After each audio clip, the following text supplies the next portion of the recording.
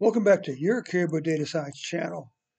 What is it, Spain? Is it Spain today, or is it somebody else? I can't remember who's next. I'm sorry. Welcome back to your Caribou Data Science channel, Brazil. Today is, Monday, July 26, 2021. And a big shout out to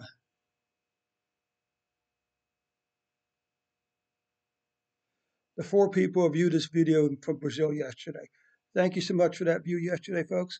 Before we get started, I have a question for you. First, before we get started, I got a couple requests to ask. First of all, click on that share button. Share the video on your Facebook and your Twitter accounts. You can also copy and paste the link into a text message, email, and send it and share it with your friends and family that way. All right? Now, before we get started, I have a question to ask you for you to consider. What happens if COVID-19 never goes away? How many deaths are going to be acceptable per year from COVID-19 if it never goes away? Okay? Let's come over here now and take a look at the numbers for Brazil.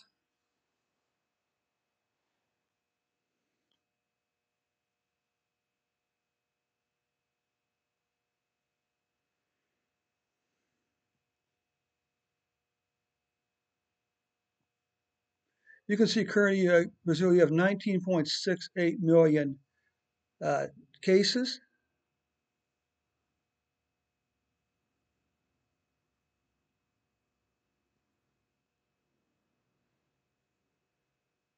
Cases, 549,000 deaths. So what we can see here is we can see the distribution of the cases, daily cases. This is 725. In 725, we had 18,129 cases. For the 7-day period ending 7/16, we were averaging, 41,889 cases. Okay? Deaths, once again, for 7/25, yesterday you had 476 deaths. For the 7-day period ending 7/16, you were averaging 1,196 deaths per day. Here you can see this kind of stair-step pattern. Last week's cases were up from the previous 3 weeks. Okay, cases, but look at this nice declining pattern in deaths. You know, we always need to remind ourselves of one thing. That is what Washington University Institute for Health Metrics and Education says about pandemics. They say the single best measure of the spread of a disease is daily deaths. Okay? So don't be misled about all the talk of cases and hospital beds. Diseases, whether it's heart disease or cancer of some type, are measured by deaths. And not only are they measured by deaths, but they're measured 1 year at a time. You don't see, we had X number, we had 500,000 cancer deaths since January 1st of 2020. Yeah.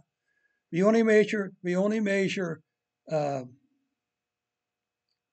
COVID-19. We should only be measuring COVID-19 deaths a year at a time, which means on January 1st, 2021, the count is set back to 0. Okay? Don't be misled by all the talk of total number of cases and deaths. Okay? Be careful. Because here's where the new year started. And you did see a spike up from the new year, but now you're seeing this decline. Okay? For deaths. Monthly deaths, June was the second most deaths since back over here. It looks like, cases. It looks like July cases will finish below these numbers right here. Deaths, 1, 2, 3. Go up. This is the good news, Australia. You're going to have July is going to be the third. It's going to be a third. This is going to be the third straight month when you had a decline in COVID-19 deaths in Australia. And that's the good news for you folks today, okay? And that's what I want you to understand. Some people have said, well, the vaccine doesn't keep you from getting COVID-19. It just keeps you from dying from COVID-19. Okay, so keep that in mind also. Because if that's the case, then that means we're going to continue to see an increase in cases. We're going to see a decline in deaths as a result of these cases. Okay. So anyway, thanks so much for stopping by today. Again, thanks so much to the 4 people who viewed the video yesterday. Of course, you got my favorite ask. First of all, hey, click that subscribe button. Secondly, click that click the share button. Share the video on Facebook and Twitter. You can also, of course, click on the share button, copy and paste the link to the video into an email or text message, and share it with your friends and family that way. Thanks so much for your time, Brazil. We'll catch you tomorrow as an updated report.